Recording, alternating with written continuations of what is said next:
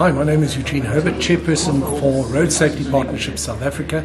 I'm speaking to you from Toyota premises where we've just concluded our 15th annual general meeting. Road Safety Partnership is an organization that represents the unfortunate, underprivileged individuals that suffer from bad driving on our roads. Our programs are directed primarily at school children, and with that in mind we run two particular programs, Safe to School, Safe to Home, and then another international program called VIA. We have that by courtesy of the fact that organizations such as Michelin Foundation and Total Energies contribute toward these projects, which is run in a significant number of countries around the world. The aim of which is to ensure the safety of our children. They are, after all, our most vulnerable road users.